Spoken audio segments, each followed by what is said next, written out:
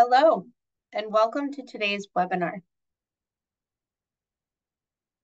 We're going to wait just another minute for folks to join, and then we'll get started.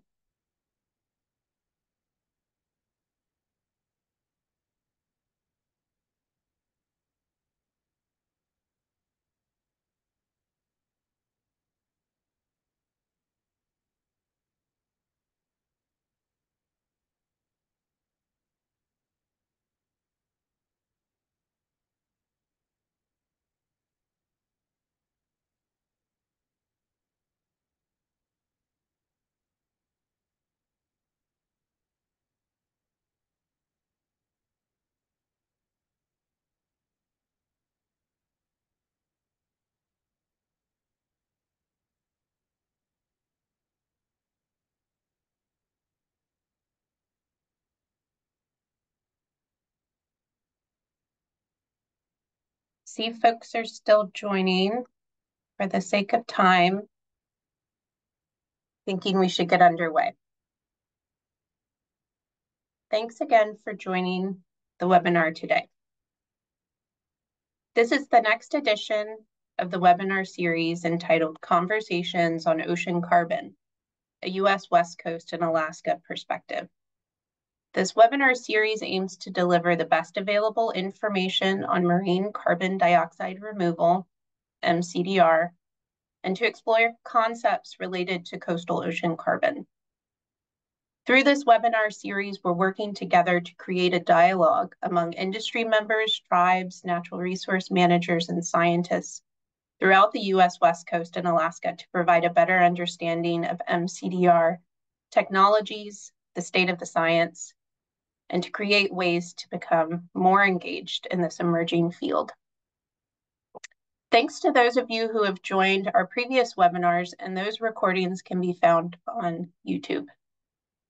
My name is Alex Harper. I'm the Deputy Director with the Central and Northern California Ocean Observing System, a climate resilience specialist with California Sea Grant, and the coordinator for the California Current Acidification Network, or CCAN. CCAN is an interdisciplinary collaboration among scientists, resource managers, industry members, and others from local, state, and federal agencies dedicated to advancing the understanding of ocean acidification and its effects on our biological resources across the West Coast. This webinar series is co-hosted by CCAN, the Alaska Ocean Acidification Network, and California Ocean Science Trust. And from those organizations, I have here my co-host for today, Darcy Dugan with the Alaska Ocean Observing System and OA Network, Laura Linsmeyer from the California Ocean Science Trust. And we're also supported today by Alexandra Puritz from NOAA's Ocean Acidification Program. Lauren and Emma Stone from California Ocean Science Trust will be working behind the scenes to make sure today's webinar runs smoothly. During today's webinar, attendees will be in listen-only mode. You can type your questions into the Q&A function at the bottom of your Zoom screen, and we'll pose the questions to the speakers after their presentations during the Q&A portion of today's webinar. We are also recording this session, and the recording will be available on YouTube. The title of today's session is Assessing the Effectiveness of Marine Carbon Dioxide Removal, Measurement, Reporting, and Verification of Ocean Alkalinity Enhancement. And we are joined by our three esteemed panelists, Richard Feely, Yui Takeshita, and Matt Long. We'll have 90 minutes for today's webinar with 15 to 20-minute presentations and followed by the moderated Q&A. Before we get started, we'd like to ask a poll question to get a sense of the audience interest and relationship to mCDR.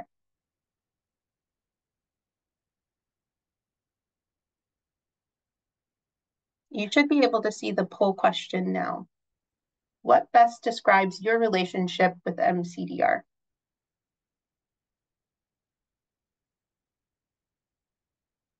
We'll give folks a moment to respond. and I can't see the responses. So Lauren or Emma, when you think we have a good number of, okay, great. So many of you are already part of an active mCDR project. And similarly, a number are not involved in mCDR, but are interested to learn more. So sort of a mixed group. Wonderful. Well, thank you all for joining again. Now to introduce our first speaker, Dr. Richard Feely. Dr. Feely is a senior scientist and project lead at the Pacific Marine Environmental Lab in Seattle in the carbon program. He's been with PMEL for over 48 years, authoring more than 350 scientific research publications with over 1,000 days at sea, 50 scientific expeditions, and leads the West Coast ocean acidification cruises. He received his PhD in chemical oceanography from Texas A&M. Dick, I'm going to pass it to you for your presentation. Please turn on your camera and share your screen.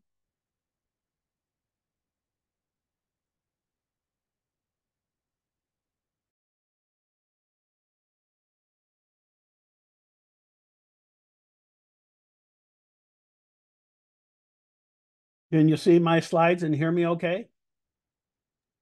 Yes, looks great.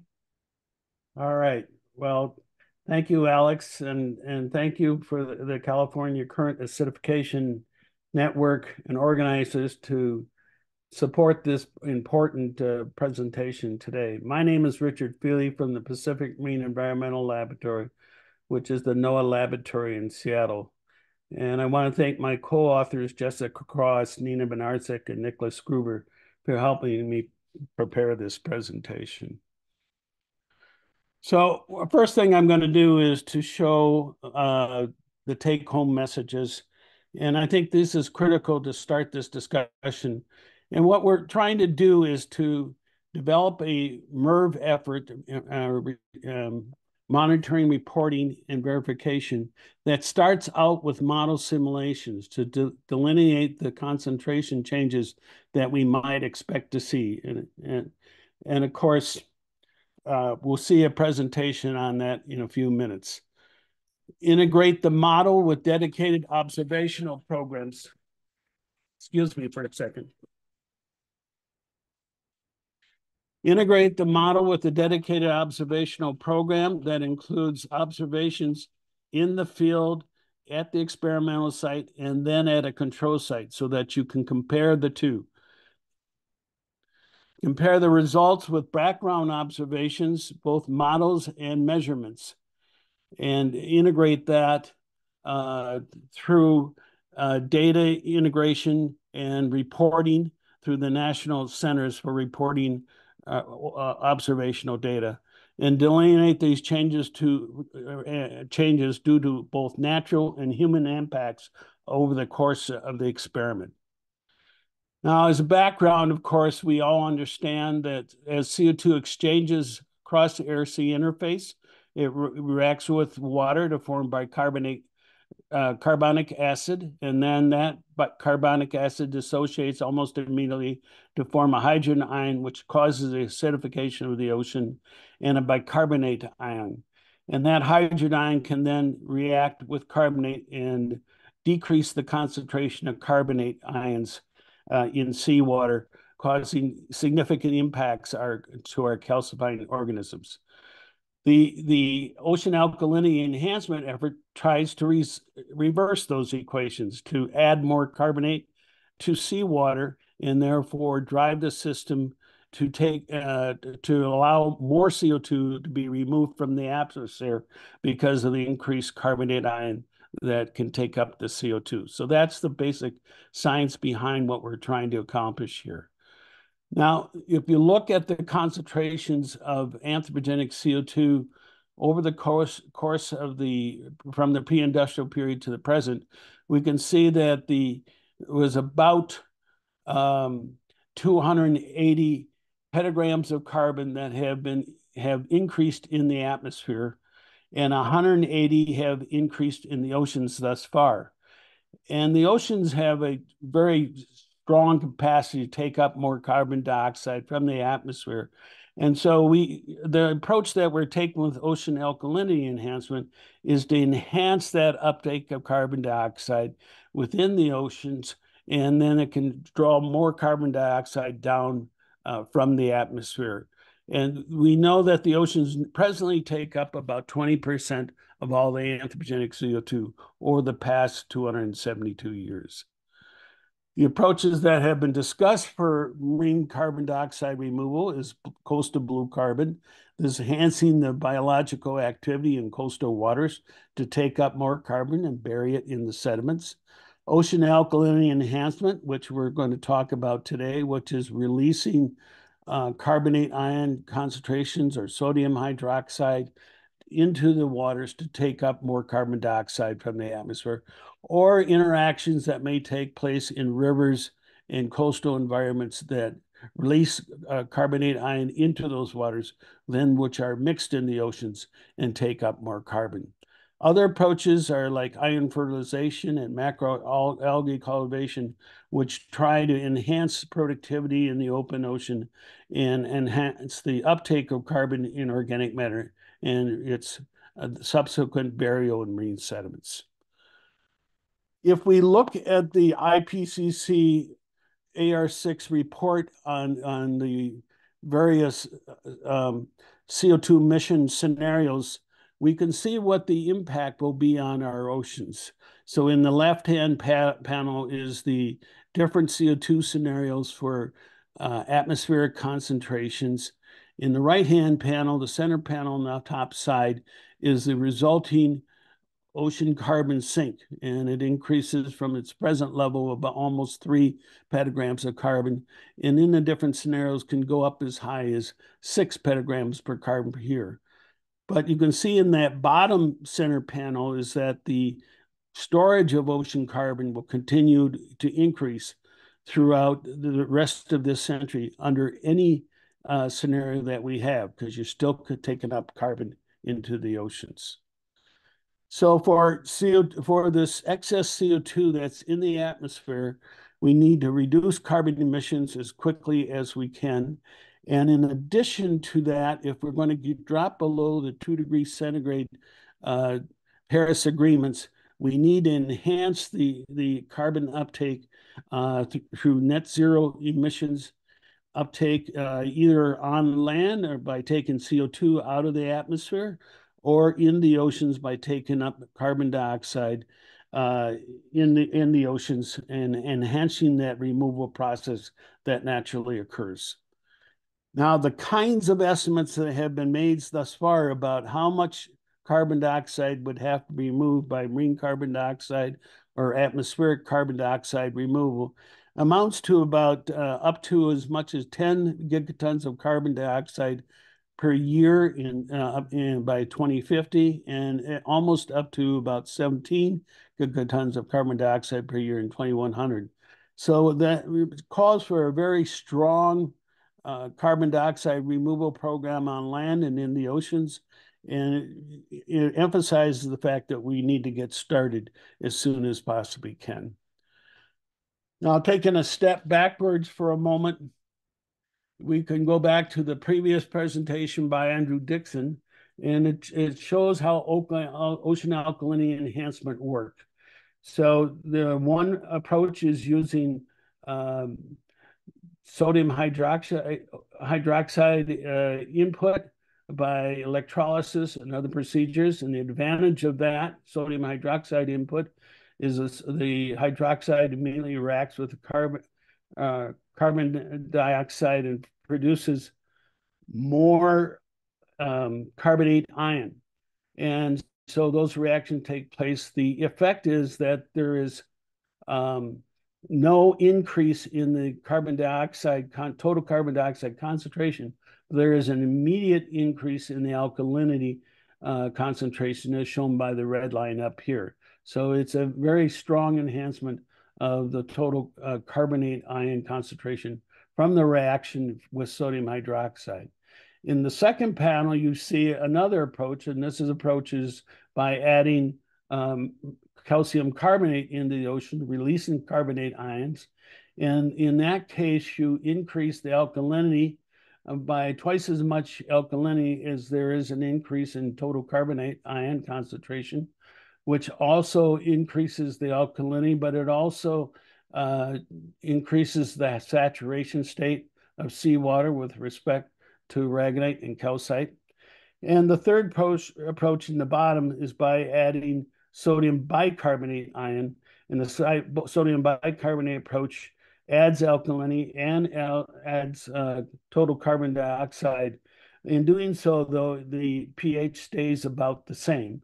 And there is very, very little change over with the increasing bicarbonate to the pH of seawater. So each different approach has a different effect on the chemistry of seawater.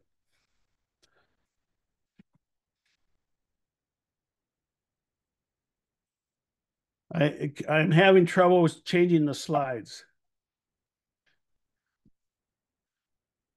All right, next slide.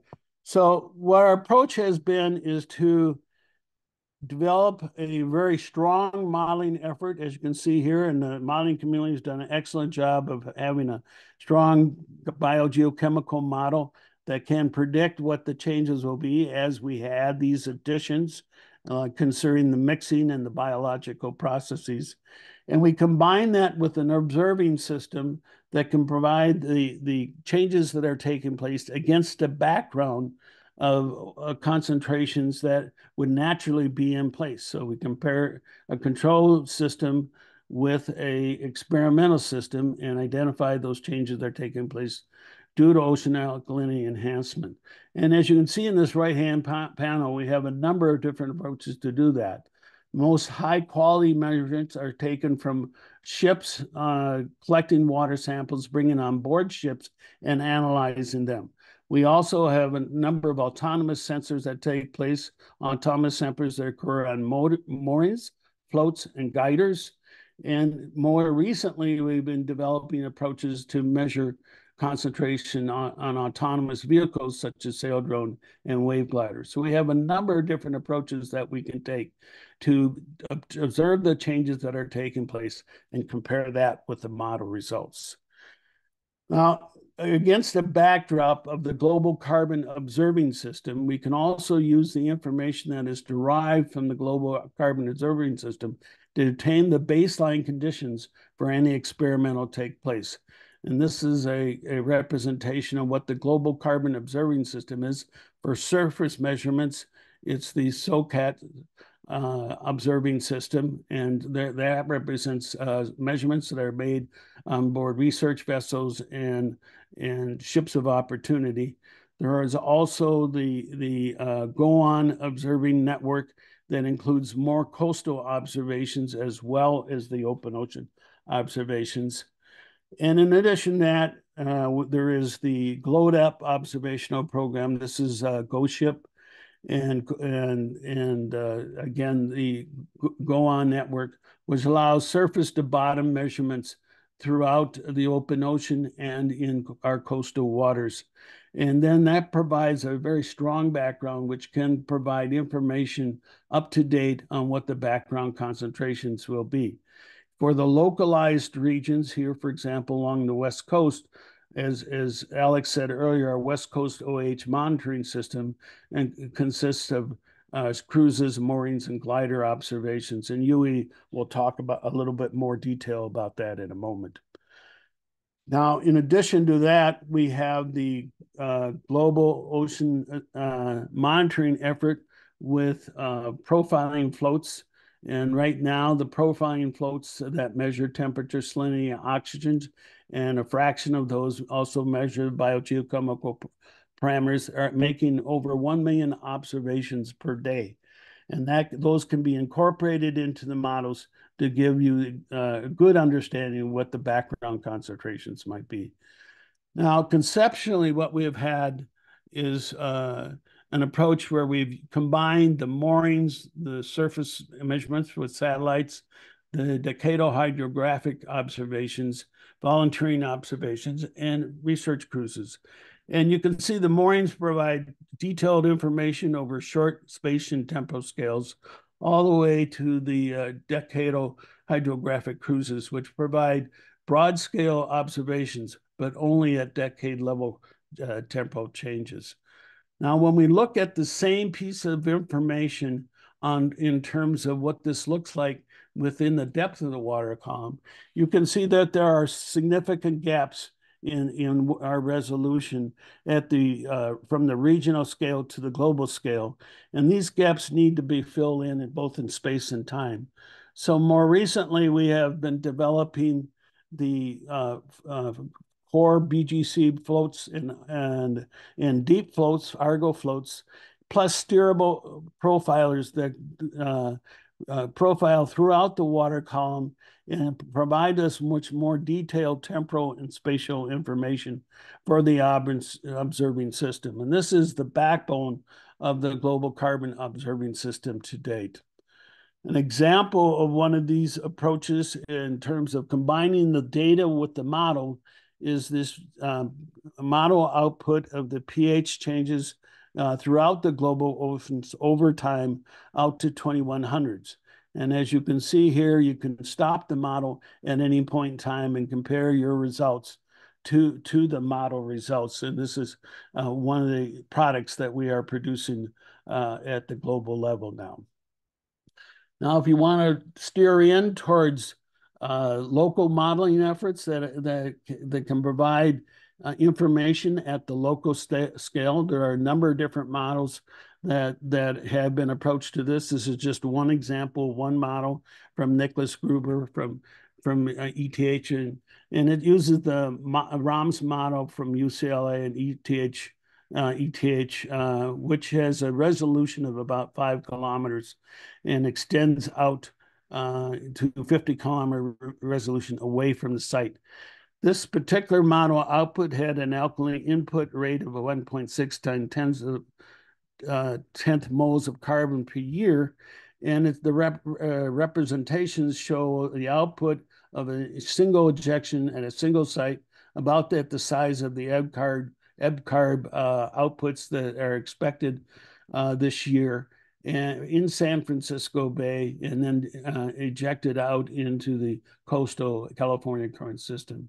And what you see is the changes in alkalinity that can be observed from 60 days, 90 days, and 360 days. And you can see the chemical changes that are taking place spread usually north and south along the coast, and in some cases get picked up by eddies and spread offshore. Now, the resulting uptake of carbon dioxide is shown in the bottom panel, and you can see that the changes in carbon dioxide from this process range from about 0 to 8 parts per million of CO2 uptake, and the corresponding alkalinity increases that we see are anywhere from 0 to 6 micromoles per kilogram, depending on the location. So this gives us a sense, if you will, of one OAE experiment would have in our coastal region. Now, another component of MERV is the biological component. And this is really critically important because as we add alkalinity into the ocean ecosystem, we are going to be affecting the biological system. So Nina Benarsek recently did a very nice meta-analysis of all the biological studies that have taken place thus far to try and provide us some information on what the biological responses to ocean alkalinity enhancement will be. And this is the results of that for a number of different groups of organisms. And what you can see in this plots is that if there's no effect at all, that would be neutral effect. That's a good thing because you're saying you're not changing the environment. And that happens on the order of about 20% of all the observations. About 40% of the observations, there's a positive effect, as shown here in the magenta. And there's another 40%, there's a negative effect. And the negative effect, of course, we should be very concerned about and provide more information on that. Within each group, there are some positive effects and some negative effects and some neutral effects. And that suggests that there are species differences that need to be considered as well. But even with respect to positive effects, you might be concerned about what that means for the ecosystem, because if you have a very strong positive effect, that could change the community ecosystem response and change the community response to ocean alkalinity enhancement. So we need a lot more research on that. We need field experiments as well as laboratory experiments to address the overall impacts that will be, and this will have to be part of the ecological MRV process as well. Now, yeah, from a governmental point of view, we feel like that with the government can play a significant role in this process, and that significant role should be by private sector working together with the federal government to provide public-private partnership. And these groups here then can work together through the NOAA process, which supports public-private research together. And below here are the 5 or 6 different agencies of federal government that are part of the NOAA process. So we feel strongly that by these partnerships, we can do more together. So in summary, then, we should start with a highly resolved biogeochemical model that can be both at large scale and at fine scale, and use the model then to predict for us what the changes might be in order for us to develop an integrated observing system that can measure these changes. And we would measure these changes both inside in the experimental phase and outside the control phase in order to understand the changes that are taking place. And in this process, then we would develop a monitoring and reporting process following the best practices that are well laid out for this community, and including data submission practices to our national data centers. We would then compare the results with the observations and models. This would be the verification stage, and those verification stages then would tell us what the changes have taken place for any individual experiment or on the global environment as a whole. And finally, we can then delineate the changes that are due to natural and human impacts, including chemistry and biology. And I just want to point you to the guide for best practices in ocean alkaline enhancement research that was just recently published by Copernicus Publications this past year. And it's a good place to understand what the scientific community is thinking about in terms of these practices. There are 2 particular chapters by David Ho on MERV practices, which I have represented here, and also Li-Ching Zhang on reporting and metadata presentations to the community. It's our general feeling that we need to be as open and transparent as we have, and everybody should realize that the observations they get is part of the ocean alkaline enhancement, or should be part of the collective observational record for the global oceans. I will stop there. Thank you very much. Wonderful, Dick. Thank you so much for that tour through this topic, and particularly that summary slide around how to achieve a successful mechanism for MRV for ocean alkalinity enhancement. Before we turn it to our next speaker, we're going to launch another poll question. Thanks, Lauren. The next poll asks, how do you feel about ocean alkalinity enhancement as an effective marine carbon dioxide removal strategy? And as a reminder to participants, these poll questions help us to develop in an effort to co-design our webinar series, and so we incorporate this feedback into planning and crafting our future webinars. So thank you for feeding into this process. A little bit of uncertainty and some hope. And I think we'll do, thank you for responding. I think we'll do one more poll before we have Yui's presentation. Here's our third poll question. What do you think should be involved in developing monitoring, reporting, and validation protocols? Who do you think should be involved? So who should be most contributing to this process?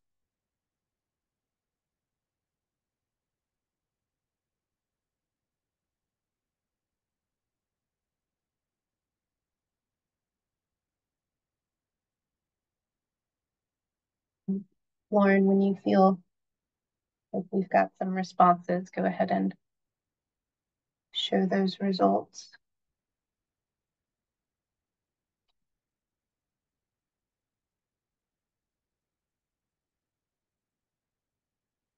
Somewhat of an even spread, all hands on deck, I suppose.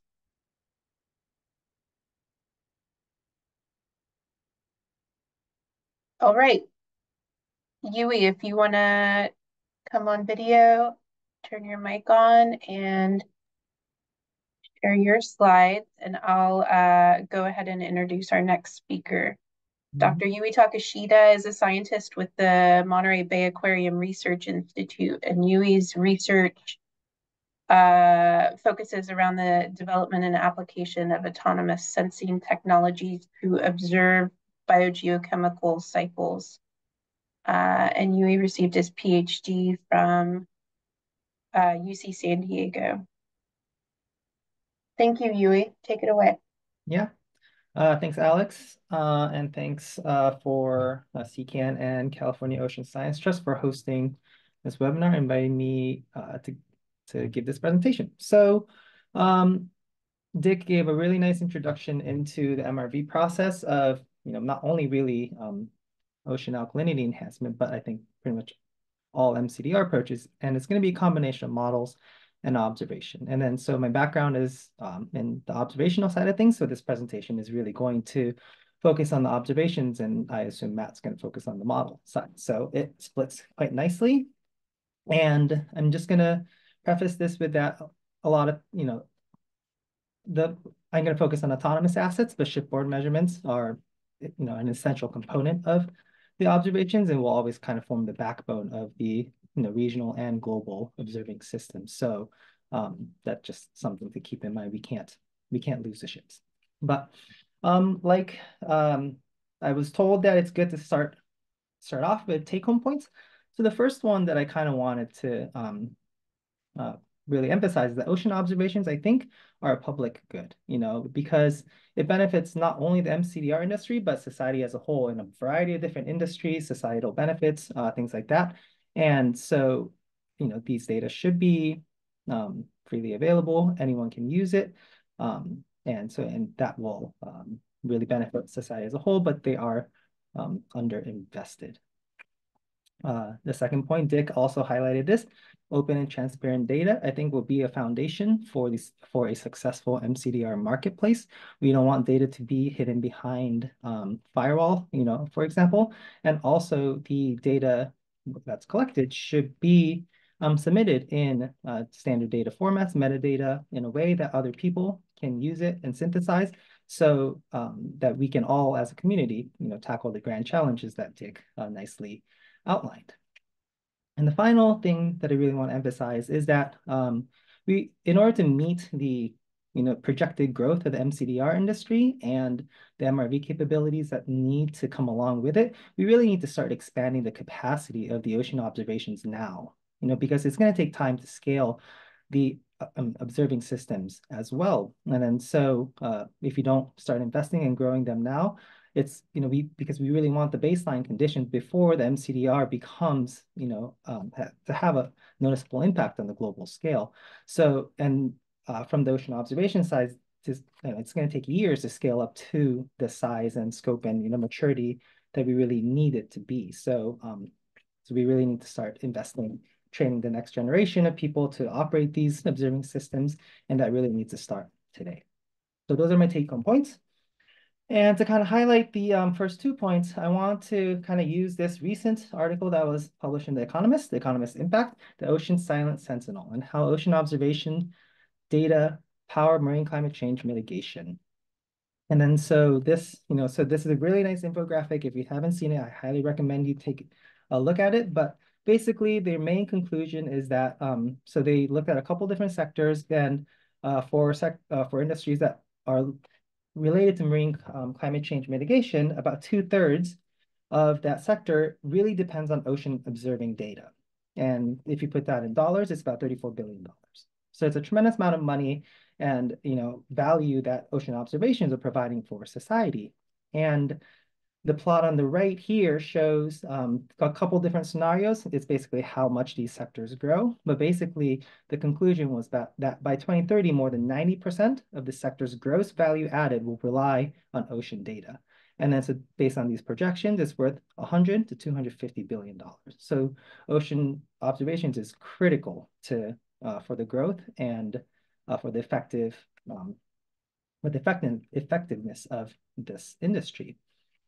And if you take marine CDR specifically, they conclude that about 56% of the industry currently relies on ocean observations, and that's worth about $23 million. And depending on how the mCDR industry grows, shown on this plot on the right, it can be up to worth $1 billion. And that value is going to keep growing as the mCDR industry, depending on the trajectory of the mCDR industry. And so, but this study also looked at a variety of different industries, so offshore wind, green shipping, ocean renewable energy, and it really has very similar conclusions. So the plots on the left are for offshore wind, green shipping, and renewable energy projections to 2030. So offshore wind, 223 billion, green shipping, 3 billion, renewable energy, 8 billion. And the point that I'm trying to make is that the ocean observations don't only help one industry, but a variety of industries. So this is why I'm making the argument that these are really public goods, right? And it benefits society as a whole. And this study didn't include other industries that really rely on ocean observation, such as fisheries management or even the hurricane projections, weather models. The insurance companies really rely on sea level rise projections, and guess where all of that information comes from? Ocean observations. And so again, this is a public good, and we really have to treat it like that. And then this article also called it the Ocean Data Revolution. And so I'm just going to read these 3 sentences. I know that's bad practice in presentations, but I think it's worth it. So despite the significant role of ocean observations in marine-based climate change mitigation efforts, the full economic potential of such data are not yet being leveraged. Only a small fraction of the data collected is actually used for productive means. I really want to highlight this last part. Without more efficient data collection and sharing, efforts to track climate change and the impact of mitigation activities will be hindered. So that comes back to the idea of open and transparent data. It's not enough to just collect the data. It has to be documented and shared in a way that other people can find it and analyze it and synthesize it. And so this kind of goes into the reporting aspect of the MRV. Dick also touched on this, but there are established standards for reporting shipboard, mooring, and many autonomous vehicle data, and then so rather than trying to come up with new standards, we really, I think it's the best idea for the mCDR community to adopt these data formats and metadata standards from day one, so that all the data that's collected from the pilot stage to implementation stage can be openly accessed, and people can double check your carbon uptake calculations and things like that. And for data streams that do not have these standardized formats, we urge you to make it a priority to work with partners to establish data and metadata standards so that the community can take advantage of that, because this is critical. Okay, so now going on to a little bit more of the specifics of the observing systems. So when I kind of think of what observations are needed for MRV, I think there's 3 stages. There's the local set of observations, regional, and global.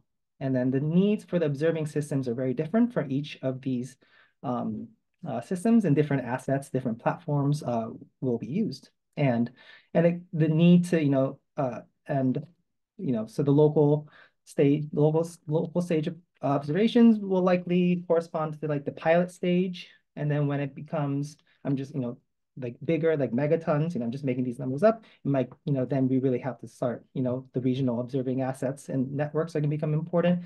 And when it becomes gigatons and, noticeable in the global carbon budgets, then we really need the global observing systems. So kind of as the mCDR industry scales, these observing networks, the reliance on these different observing networks will change as well. And then so if we start with the local first, I thought Dick was going to present this paper, but this is a paper that was published last or 2 years ago at this point. So this was a model study simulating alkalinity release in the Bering Sea. And then so this is a continuous release over a year, I believe. And so the contour plot on the left here shows the change in alkalinity at the surface over the whole area. And then the depth transects along this line here, the change in alkalinity. And then so you can see that, once you get away from the source, the signal really attenuates really quickly. So you're only seeing a 2 micromole change, if you get 100 kilometers, 50 kilometers away. And then so the impacts of, or the noticeable chemical changes in after adding alkalinity really, the signal is going to be the strongest at the local site and then gets attenuated really quickly. So while you're doing kind of these pilot studies, you really want to focus on capturing the changes in chemistry on really small timescales. So taking an example of a pilot study that I believe is taking place right now, this is a collaboration between Carbon and PNNL. So they are planning to do alkalinity enhancement in Sequim Bay up here in near Puget Sound. And then so in a semi-enclosed bay like this, so if you have an alkalinity release down here, then you kind of want to look at, you may want to have a couple moorings along here, and then combine it with a very localized model, and then compare the model results to these localized observing systems. And then so you can, and then so something like this, so you really want to focus on how the alkalinity is getting transported across the bay, how the CO2 fluxes are corresponding. And then the biological impacts, you really want to focus on realistic changes in carbonate chemistry. Even along this bay, you'll have a strong attenuation of the alkalinity signal. So you want to make sure that your biological studies correspond to realistic alkalinity changes in the water column. So that's kind of in a semi-enclosed bay, but if it's a lot of places on the West Coast are pretty exposed to the ocean. So this is another study. This was published last year. So they tried to look at, they used a model to try to understand the impacts of nutrient discharge from, the big cities in Southern California. So that's, it's not exactly the same as, alkalinity enhancement, but it's kind of similar as, point discharge or several of them, and then you're trying to see the impact of what that does in a more, in a larger area. And then so the plot on the left shows a change in primary production. So this is phytoplankton growth across this domain. So you can see that the impacts around here are, largest around the big major metropolitan area, as you would expect, but you have these kind of offshore impacts that were observed in the models, and kind of as a consequence, you saw changes in pH. So now the plot on the right shows the effective change in pH due to this enhanced productivity. And then so this is the kind of thing, a similar study you can imagine being done with alkalinity. So once alkalinity is, released, how much extra CO2 did the model think it took up? Did it have changes in productivity? And did it have any subsurface impacts on ocean chemistry? And so the models are going to be really important to that. But, these, in order to kind of validate and make sure that the model outputs are trustworthy, and accurate, we want to make sure that there are observations that kind of corroborate and validate the models. And then along our coast, the observations, particularly in pH, are pretty scarce to constrain these models and validate them. Okay, so now going on to more of the regional scale. So there are, regional models that run all along the coast of our West Coast, so Dick showed one of those examples. And And so here is a snapshot of all of the observing assets we have for CO2 chemistry. So this, and then so you can see a lot of these moorings, and then these are ship tracks for underway PCO2 and stuff. So, I think you can kind of see that along the whole West Coast, a lot of them are pretty coastal. There's not a lot of observations offshore, and a lot of these are mostly surface. And then so we really are interested in not only how the surface dynamics are changing, but what's happening underneath the surface as well, because that's going to help understand where the carbon went after it was uptaken by the ocean. And so kind of to enhance these observational capacities, one autonomous platform that I think is going to be really important to kind of observe at the regional scale are underwater gliders. And then so I think Dick referred to these as steerable profiling systems, I think, and so so these are a couple flavors of underwater gliders, but basically they can change their buoyancy so they can go up and down in the water column. And then because they have wings, that provides lift, and then that allows them to kind of move in the horizontal direction. So as they dive, they move forwards, and then they come up, they send data, and then they go back down. So you can navigate where you want them to go from shore. And there's actually a pretty significant underwater glider network along the coast of the US and, in the West Coast. This is a snapshot of all of the glider data that was reported to the IUS Glider Data Assembly Center in 2023. So you can see that, so if you're trying to observe and model the West Coast, there are a lot of these glider data that can help constrain and validate these models. But the kind of problem with the gliders is that as of right now, there's not a commercially available option for some of the key parameters that we want to measure, like pH. And so we're trying to address that through work through our lab and funded by the Ocean Acidification program at NOAA. And so kind of giving an idea of how these glider observations can improve model performance. This is an example. So this is in collaboration with the UC Santa Cruz Ocean Modeling Group. And so in a 2019 run, so we had a glider transect that went out about 250 kilometers from Monterey Bay. And so you can see the transect there and the observations from our gliders. And if you compare that to the standard run for the ROMS model from UC Santa Cruz, this plot here shows the difference between the glider observations and the model observations. So you can see that the model overestimates pH near the coast and underestimates it offshore. But then if you assimilate the glider data, then as you would expect, the model output pH agrees with the observations quite nicely. But what is also, I think, really interesting from this is that just by simulating this one transect, the surface pH, it had an impact on surface pH, pretty much everywhere in the domain, but, but quite strongly in the coast. So you can see that just by simulating this one transect, the surface pH down at Point Conception, for example, changed by about 0.1. And, the ocean is all connected, right? And that's if you tune and change one part of the ocean, it has downstream effects. So that's why, so this, I think, is a really nice example of how these observations can really help improve the model performance. And obviously, we have to have the pH, so both surface and subsurface, correct to be able to accurately model the impacts of alkalinity enhancement, right? So we're working hard to try to expand these capabilities in both the West and the East Coast. Yui, just 2 or 3 more minutes, okay? Okay, great. Thanks. I just want to go for the global. So if mCDR gets to a global scale, what kind of observing system do we need? And then so this is a slide from Dick's presentation. Ships are always going to be the backbone of these global observing systems. So the SOCAT data set is the surface ocean PCO2 map. So you can ingest all this, train in a neural network or other machine learning algorithms and create monthly CO2 flux maps and see how that's changing over time. So that's one example of how we will be able to observe CO2 flux changes on a global scale. But that really only tells us the surface changes. And then so what we really want are subsurface. And so I think for that, the most effective observing network is the Argo program. So Dick mentioned this as well. These are profiling platforms that go from the surface to depth, 2,000 meters for most.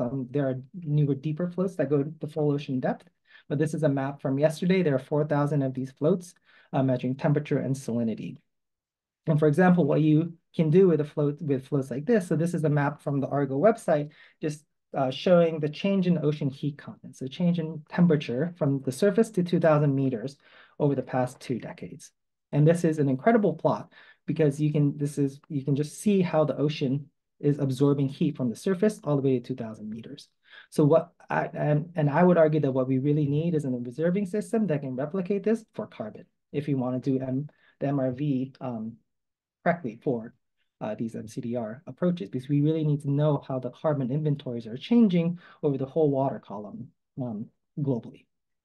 And to do that, there is a branch of Argo called biogeochemical Argo. So these are equipped with 6 different biogeochemical sensors. And for this talk, the pH would be most relevant, but there's also oxygen, nitrate that can tell us ecosystem impacts, how deoxygenation is changing, chlorophyll fluorescence, backscatter radiance that can tell us if primary productivity is changing, nitrate to see if nutrient distributions are changing.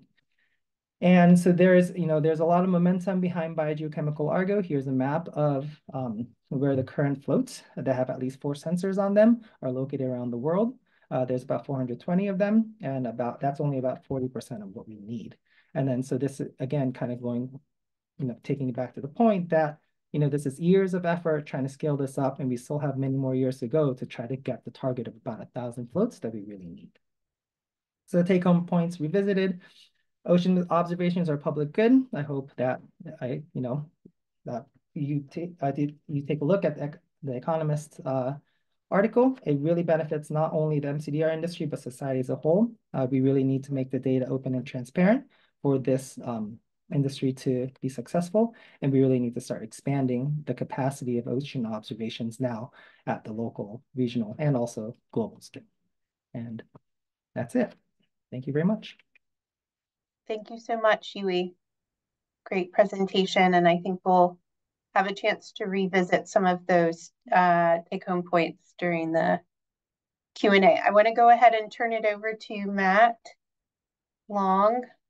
He's the co-founder and executive director of Seaworthy, a nonprofit research organization focused on building the tools needed to ensure safe, effective, carbon-based carbon dioxide removal.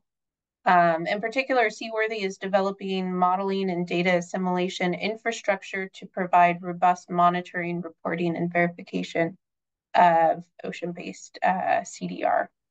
And Matt has been a scientist and researcher with the Climate and Global Dynamics Lab at the National Center for Atmospheric Research.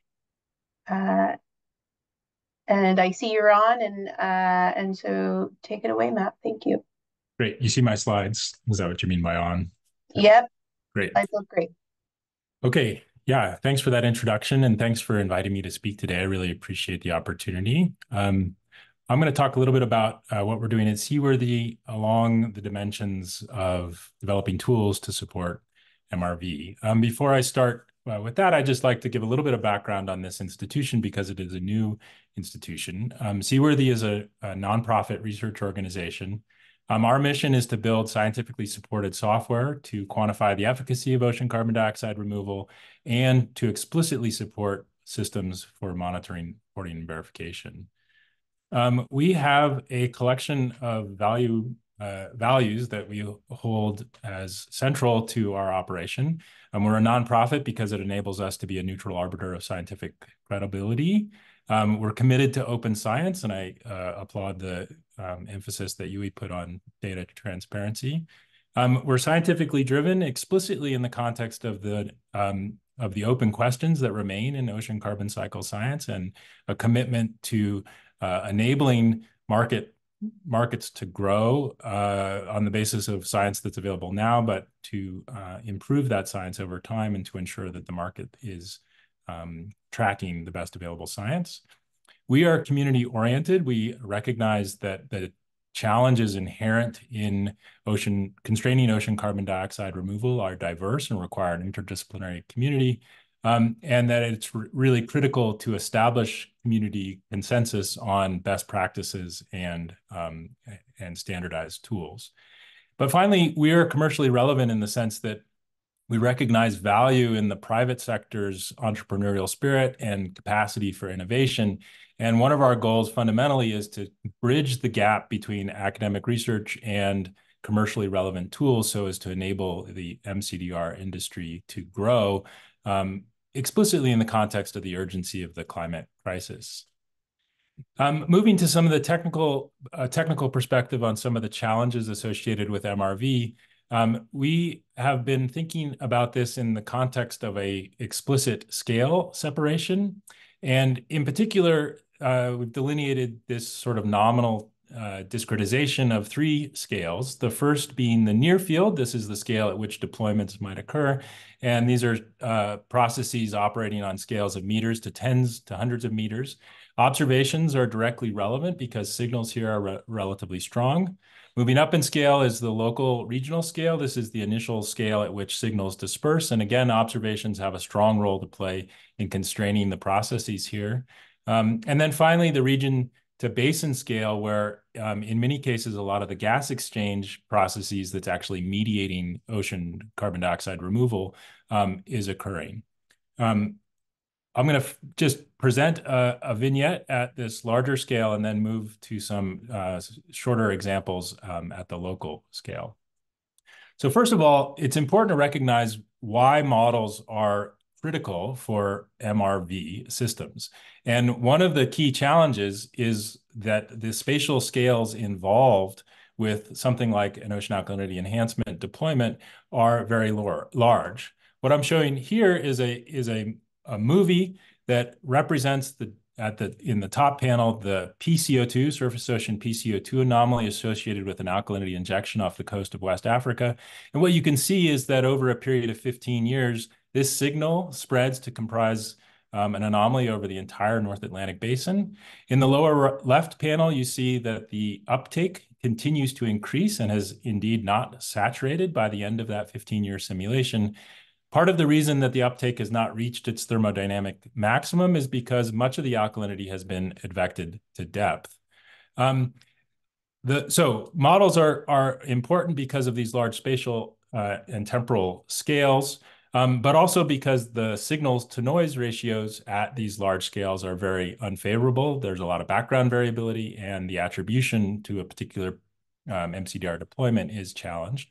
But then more fundamentally, that attribution and a computation of a net carbon removal amount requires computing fluxes relative to a counterfactual baseline. And that counterfactual baseline is in principle impossible to observe directly from observations, though you could imagine developing analog arguments. It's hard to see how that careful crafting of analog arguments is a scalable solution to supporting MRV as the industry scales. What I'd like to do now is present a few highlights from a paper that we submitted recently entitled Mapping the Global Variation in the Efficiency of Ocean Alkalinity Enhancement for Ocean Carbon Dioxide Removal. This was led by a graduate student at the University of Connecticut, Ben Yang, and had significant contributions from Mike Tyka at Google. The thing that we did in this paper, we sought to map out the distribution of ocean alkalinity enhancement efficiency over the global domain. So the first step in approaching this analysis was to divide the global domain into a set of regions, which are shown here, with enhanced resolution in coastal regions comprising the exclusive economic zones. In each of these regions, we applied a delta function pulse of alkalinity for a 1-month period during each of the 4 seasons. So that pulse of alkalinity was the key OAE forcing. And then we integrated the model forward to represent the distribution or the entrainment of that alkalinity in the oceanographic flow. We can integrate over the air-sea flux of that alkalinity plume to compute the total change in the carbon inventory. And that gives us something like a characteristic uptake curve that is the CDR associated with that alkalinity deployment. Normalizing that curve to the amount of alkalinity that we put into the ocean gives this sort of efficiency metric, eta. Here are some maps showing the results of this computation applied globally to each of these regions. So the upper left panel, panel A, shows the efficiency of OAE on a scale from about 0.3 to 0.9 globally distributed after 5 years of deployment. What you can see is that there's some significant spatial variance in the efficiency at this time scale, with enhanced efficiency, for example, in the North Pacific and in the subpolar Southern Ocean, and reduced efficiency actually in the center of subtropical gyres. As the simulations progress to 15 years, some aspect of this spatial variance is erased as a lot of the regions that were responding slowly sort of catch up. But we see that high latitude regions, for example, in the continental shelf seas of Antarctica or the subpolar North Atlantic, maintain low efficiency due to the energetic vertical mixing that happens during the winter in those regions. There's a variety of different behaviors in this simulation, and here we've highlighted 4 sort of representative regions following a transect or a just sort of nominally north to south in the North Atlantic. So the top panel is in the Labrador Sea, top panels is in the Labrador Sea. And what we see in this region is that uptake either happens relatively quickly, as illustrated in the red line, representative of a summertime condition, or it doesn't happen at all, illustrated by the blue line, which represents deployment of alkalinity in the winter. If we move down to the second row, the Gulf of St. Lawrence is a region where there's relatively strong stratification and high wind speeds driving rapid gas exchange. And this is an area that is exemplified by very low seasonality in the uptake curve and very rapid response in the uptake. In the subtropical North Atlantic, the situation is different. I showed you a movie of this region where the uptake starts out slow and just sort of keeps chugging as the alkalinity is entrained into the subtropical overturning circulation and keeps re-emerging at the surface in those shallow overturning cells. And then finally in the tropics is sort of an intermediate case where there's very little seasonality. The uptake happens kind of at an intermediate timescale, but does manage to saturate by the time the 15-year simulation is done.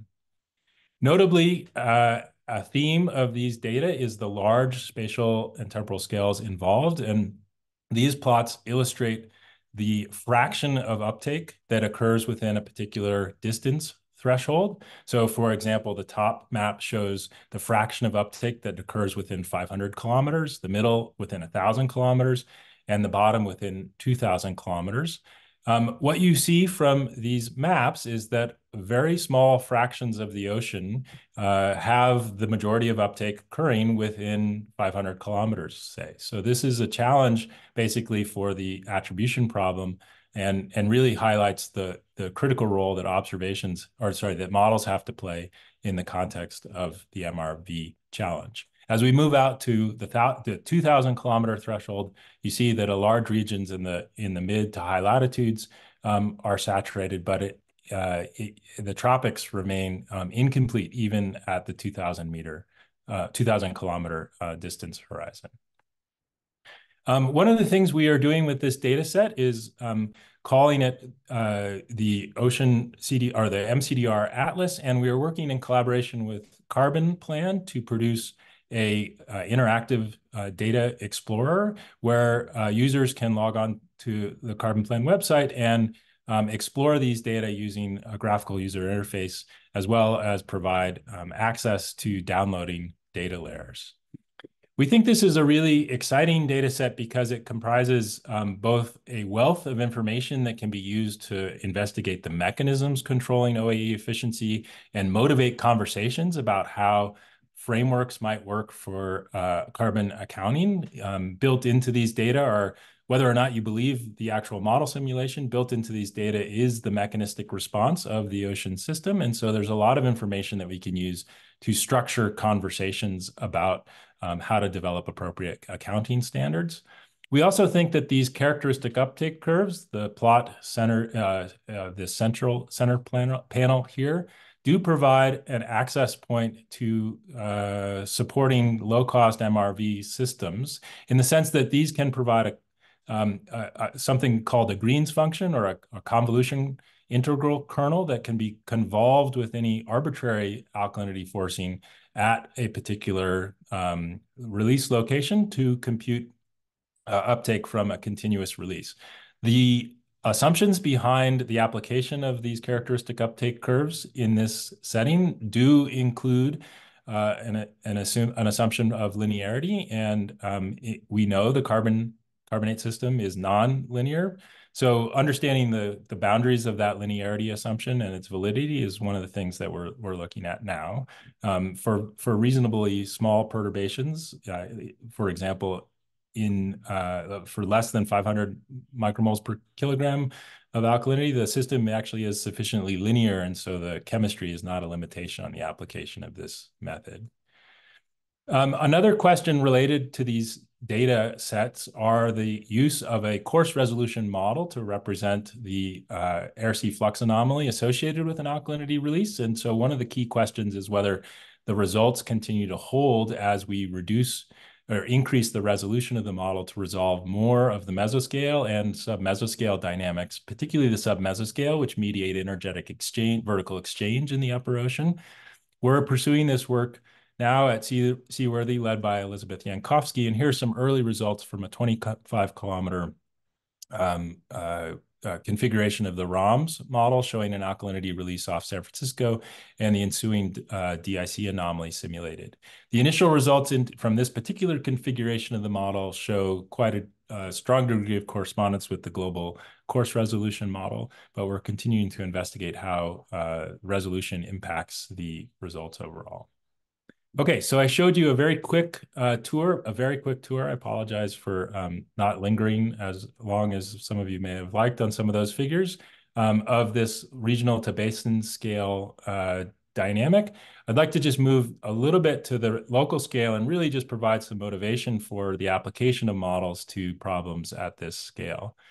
So one of our access points at Seaworthy is to high resolution regional modeling is motivated by our engagement in two different field trials. The first is in a fjord in Iceland that we're starting to work on in collaboration with the Carbon to Sea initiative.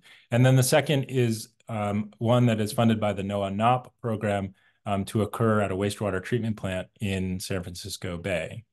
The Iceland field trial is in this fjord in Iceland, just north of Reykjavik. And this region was chosen because of its fairly retentive properties, the idea being that we could release alkalinity into this system and have it stick around long enough to make some significant observations of both the chemical and ecological response. We've built a ROMS modeling system for this fjord and are integrating that model at 33-meter resolution. Here are some representative results from that model where we've introduced an alkalinity anomaly at the surface, illustrated at the surface in the top plot, and are simulating the associated pH and PCO2 or air-sea flux changes, sorry, in the two lower panels. Our objectives with this model are really to characterize the flow in the fjord so as to understand the residence time. We're using that information to help with permitting conversations so that we can actually explicitly simulate expected pH excursions, and then guide the monitoring strategy as we design our observational campaign to both release the alkalinity and capture its effects using shipboard sampling. And then finally, we aim to leverage the observational data that we collect as well as during the field experiment, as well as during the background data collection phase, so as to further validate the model and address any deficiencies in the modeling system with respect to its physical or biogeochemical representation of the dynamics, so as to ensure that we have a consistent picture of how the ocean responds to ocean alkalinity enhancement deployments. The second field trial that we're engaged in occurs at this wastewater treatment plant that is pictured here in the foreground. This is the San Francisco Bay Area, and we're looking due west. San Francisco is on the horizon there with the Bay Bridge extending out to Yerba Buena and Treasure Island. Our plan for this experiment is to actually introduce sodium hydroxide into the wastewater treatment plant effluent stream. The outfall pipe discharges, the outfall pipe runs out into the center of San Francisco Bay about a mile and discharges at about 14 meters depth just south of Treasure Island. Our goals include tagging the alkalinity with sulfur hexafluoride and tracking its fate in the tidally influenced bay system. We're building a modeling system for this for the San Francisco Bay based on ROMs, and we'll use that high-resolution modeling system to simulate the experiment in advance of our release to, again, help design the deployment and observational strategy, and then provide basically the backbone for a system that could be used to underpin an MRV framework for alkalinity release in this system. Just a couple more minutes, Matt. Let's try to wrap. Just 2 more. Okay, perfect. So what I've given you is a very rapid tour of some thoughts on this local to regional scales. I'll just use the remaining time to talk a little bit about two sort of important components related to the infrastructure. So first of all, a gigaton scale ocean CDR industry is a thing that is unprecedented, and we sort of recognize a requirement to kind of up our game collectively in the space of oceanographic modeling so as to be able to support a commercial sector. With funding from ARPA-E, the DOE ARPA-E program, we're developing a modeling system called Sea-Star that is comprised of ocean general circulation models coupled to biogeochemical, ocean biogeochemical codes. Right now, we're using ROMs and Marble for those 2 core components. But one of the things that we're seeking to address is all the technical bottlenecks that arise in deploying regional models to do calculations related to mCDR. And so we're building modeling infrastructure and workflow tools that support deploying models and explicitly seeking to identify appropriate standard opportunities for standardization of these models so that there is access to fungibility across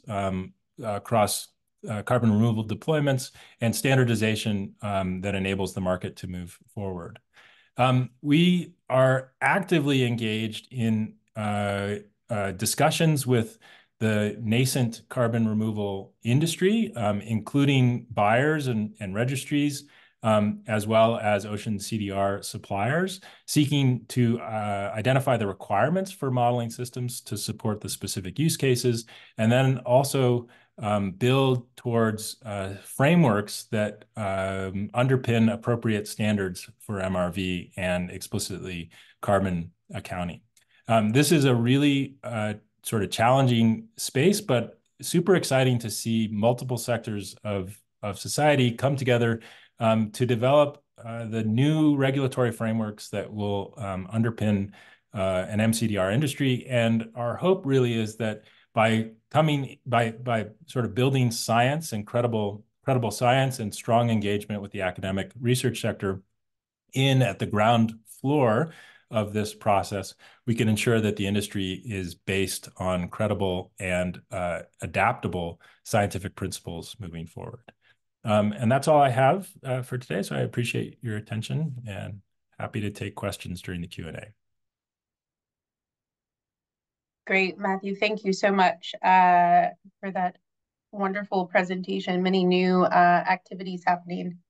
So great to keep our community in the loop. I'll invite on my co-convener today, Darcy from the Alaska Observing System and OA Network. She will help moderate the Q&A portion of today's webinar. If I could also ask the 3 panelists to turn your cameras on and unmute yourselves for this panel Q&A. Thank you. Great. Thank you, Alex. Hi, everybody. We've had some really great questions come in over the course of these presentations, and we'll start digging into some of those now. Let's start with a question about observations and models. This question is about how should one characterize the uncertainties inherent in the mismatch between models and measurements on a local scale? And how might such uncertainties affect the inferred amount of mCDR? Does anyone want to pick that up? I can speak to that. It's not a the solution to that problem is not obvious by any stretch of the imagination. I think, first of all, the approach to validating models is really an art, not a science at this point.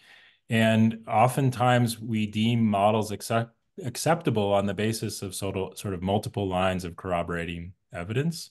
And so that's sort of a dissatisfying approach to something, to be amenable, for example, to something like standardization. Uncertainty quantification is a huge topic and it has lots of nuanced facets. I think it's worth pointing out that we don't actually observe directly the key quantity of interest, which would be something like the air-sea flux. We observe tracer distributions in the ocean, and so there's a requirement. At best, we observe tracer distributions. Sometimes we observe proxies like pH and make an assumption about alkalinity, for example, to compute DIC. We need to be able to have a mapping of those observations to the quantity of interest, which might be the air-sea flux. And so it's a very challenging sort of dynamic. And so in the context of uncertainty, we need to sort of have partitioning of uncertainty into the various buckets that contribute, for example, structural uncertainty, parametric uncertainty, intrinsic uncertainty, and have sort of nuanced approaches for attacking each of those categories. That's probably not a very satisfying answer, but those are some thoughts in that direction. Thank you, Matt. Yes, that's a big, complicated, multifaceted topic. So thanks for that input. My next question, I think, that came in here is probably for Dick. This is a question on data quality. Do you think the observation data quality goals for OAE will be similar to the global ocean acidification observing network AOAN? Yes, I do. It's clear from the modeling that Matt just showed us is that the changes that we are expecting to see in the oceans are small relative to the uncertainties that we have due to natural variability. So that requires high quality measurements in order to discern those changes as best we can. And as I mentioned, the shipboard measurements provide us with the best quality measurements. So what we'll end up having to do is to utilize those shipboard measurements to help refine the quality of the autonomous measurements. And we do this by developing empirical relationships between the shipboard measurements and autonomous measurements, and therefore provide a quality control on the autonomous measurements. And that's been very effective. We've published many papers on that approach, and we're doing so within the BGC Argo community. So I think this will be the approach that we will be taking in the future, but it requires the highest quality measurements possible. Great. Thank you, Dick. Now we're going to talk a little bit about roles in this expanding field. What's the role of nonprofits like Seaworthy and government-funded research in MRV, and how can entities work together to improve outcomes? I can provide my perspective on that. I was a scientist, or I still am a scientist at the National Center for Atmospheric Research, and one of the things that I noted in that position was that the mission of the institution was really strongly oriented towards Earth system modeling, for example, but not sufficiently well enough funded or capable of changing directions to develop a really targeted program to support this sort of emergent field of ocean CDR. And so one of our goals in founding Seaworthy is to have a new institution with a sort of a fresh perspective that is focused exclusively on the requirements of building modeling systems fast for the emerging industry, and try to keep up with the requirements of new companies and new regulatory considerations in this space. And ultimately, we are scoping our particular effort as a finite term effort where what we perceive is that the infrastructure that will ultimately support MRV needs to be publicly funded and needs to have strong government support. But our goals then are to really work collaboratively with our colleagues in NOAA and other agencies to both, co-design the systems that we're building and also identify sort of succession planning so that as the prototypes become more mature, there's a home for their long-term maintenance and support moving forward. Thank you, Matt. And now I'll maybe shift this question to Dick of what is the role of NOAA in MRV right now or in the future? Yeah, NOAA feels like its primary goal should be to maintain and build the carbon observing system, both atmospheric and oceanic, in order to provide a better understanding of the ocean carbon sources and sinks at large scale, and therefore provide the background information that's required to compare against these individual experiments that are occurring.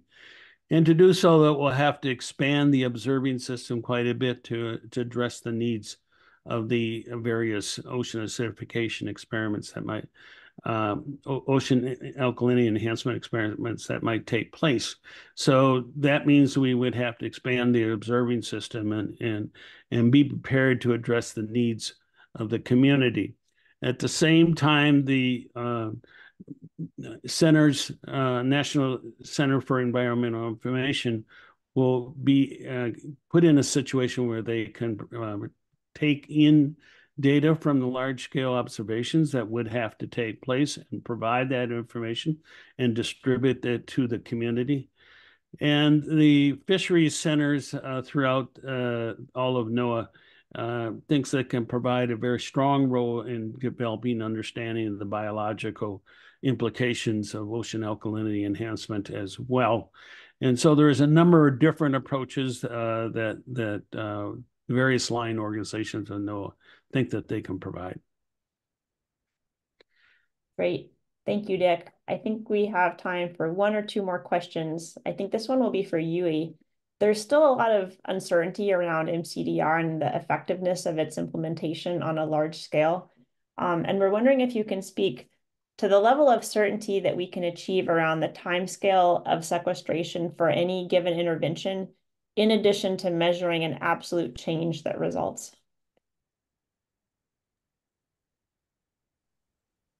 So, so the timescale question, I think, is more of a modeling question. It's really about, so once if alkalinity is enhanced, the CO2 uptake is going to happen for a really long time. And that's a thermodynamic, property. It's not for other biological mCDR approaches. You have to think about, the depth at which, the phytoplankton or algae was respired, and then how soon that water comes back up to the surface.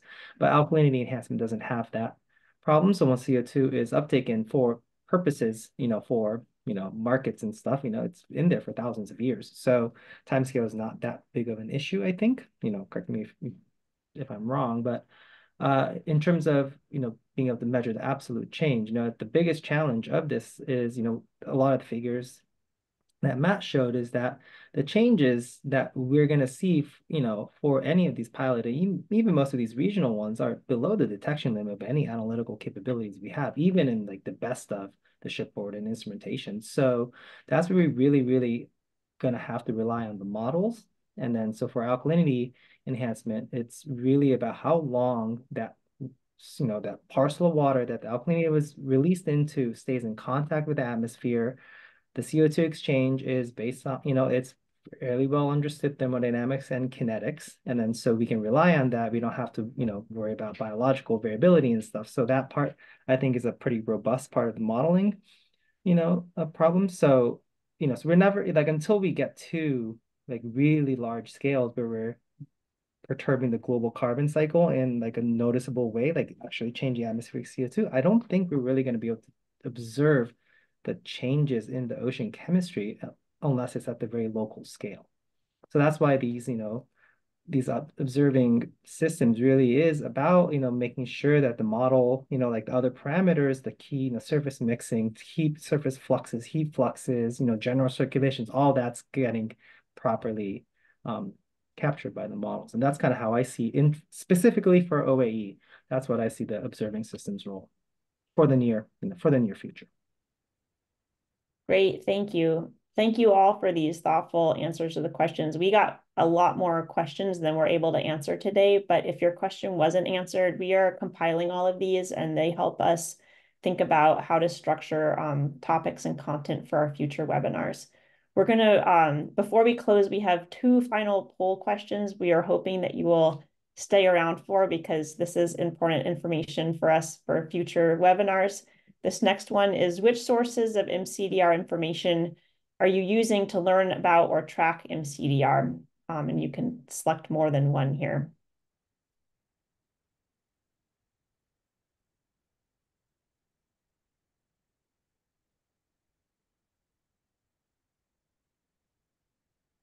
All right. Let's see if we can check the results for that one.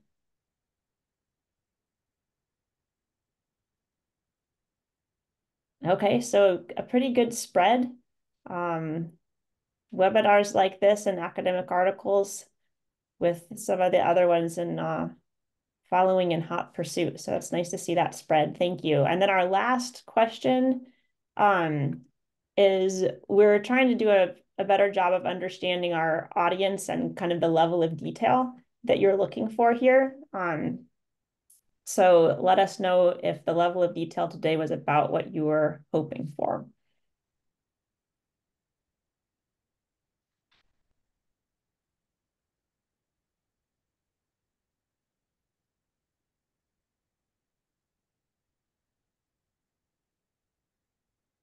Okay, let's check that too.